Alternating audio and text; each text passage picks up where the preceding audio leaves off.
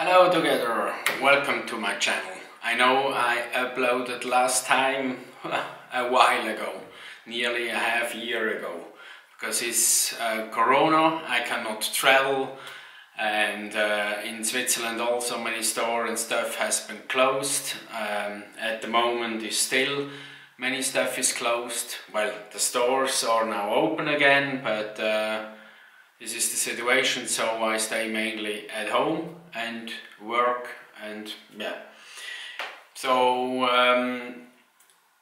I bought now the Canon R5, and sadly the Canon original adapter is completely sold out, so not a chance. So I bought now a third party, the Comlight adapter, because I know this camera is great, but I also am a little bit scared, because I have old premium glass, and this is actually the issue. Well, it's not an issue, but will this prime glass, will this be okay with the Canon R5, with the mount? Will it already perform well with the Comlight adapter, or will I just need the original one from the Canon? I think this only future will tell. So I will now test this with this configuration that I have, with the R5, with the Comlight adapter, and with this prime lens 200-400 with internal 1.4 extender. I will see how it performs with this configuration. If this should be bad, I will buy the original one and test it again, because this will be, to be honest, a catastrophe if this lens will not perform well on the new R5. But let's find out. Still all original. I didn't use now the new battery, I still use at the moment the old one, because I just had one charged. I set up the date and everything, so I wonder how easy this will go now. So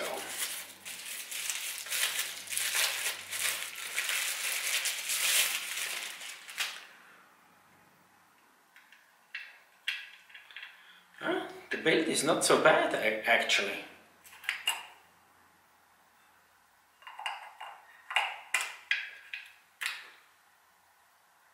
Okay, let's try this.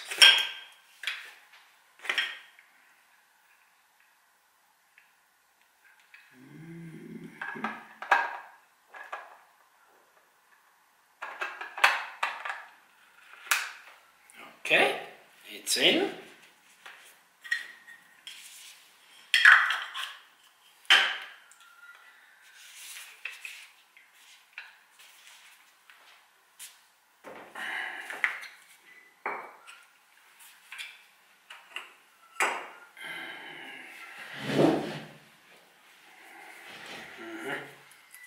Here.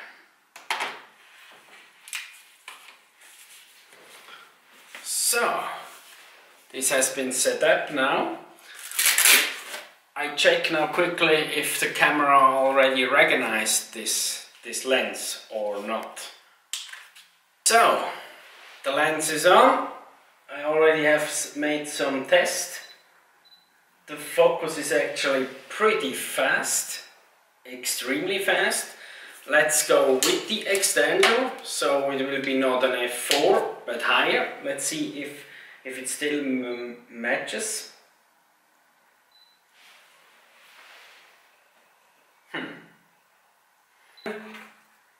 If you're a Canon user, then it's not a huge difference. There are some small difference, like comparing to a 5D Mark IV or a 6D Mark II. But it's quite similar. you don't have the dial for the video and the picture. You have to select it and then to change it with info. But I show you that right in a moment. So when you turn on the camera, actually you just need to dial the mode button, and when you dial this, it comes the information. You have to press info to go to photography to video. Let's do this. I press the info, it's down there, and now we are on the video mode, automatic. If I want to change back again, 2 times mode and then info, and now I am again at the picture mode. This is at first glance the main difference between older Canons. So I had the chance now to test it outside with the bird photography. As you know, the bird photography on autofocus is very, very hard, especially when the sun is behind. And I was really surprised about the images. I will share this with you now. To be honest, with the condition of the light that I had, I would never achieve this kind of images with the 7D Mark II that I had, or with the 5D Mark IV. Not a chance. This camera performed really, really great. So I'm very, very lucky about it. I think it will be a blast on safari or wildlife photography.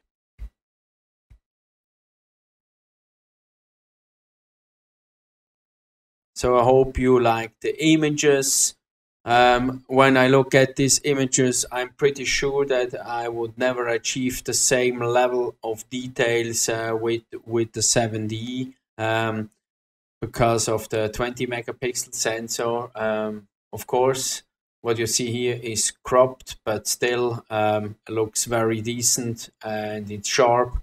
To be honest, not every image was peak sharp because it was very far away and the light was not optimal, but the camera has done a very, very great job. So I'm looking forward to use this camera in the future, and I hope you enjoyed this clip, and I wish you a very great and safe day.